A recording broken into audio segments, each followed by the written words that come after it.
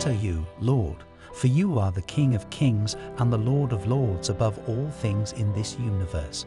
How marvelous are your works! You reign over all the universe, for your kingdom has no end. Father, I thank you.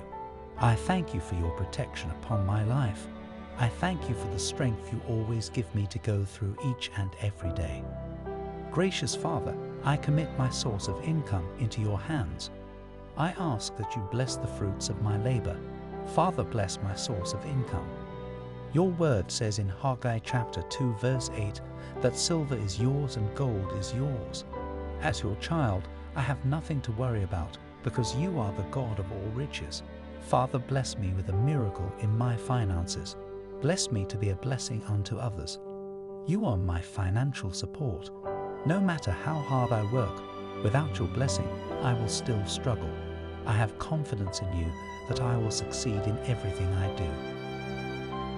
Give me the grace to always abide in you, because in you there is fullness of joy, and there is prosperity beyond measure.